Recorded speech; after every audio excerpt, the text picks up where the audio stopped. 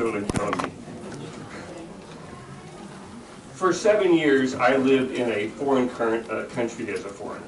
And so the scripture that was quoted today by the pastor meant a great deal to me.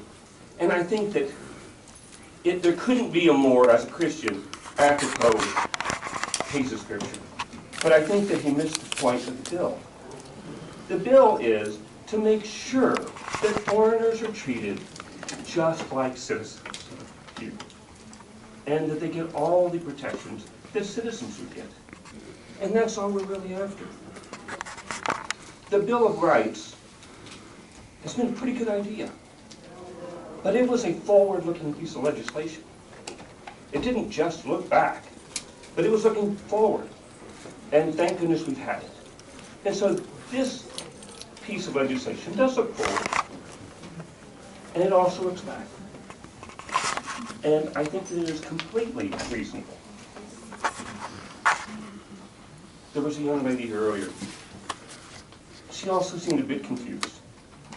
She said it violated the First Amendment right. And then later she said it did nothing. I believe in America. And there's a lot of passionate people here that, like myself, got up at 4:30 this morning and drove a long way. Because we care.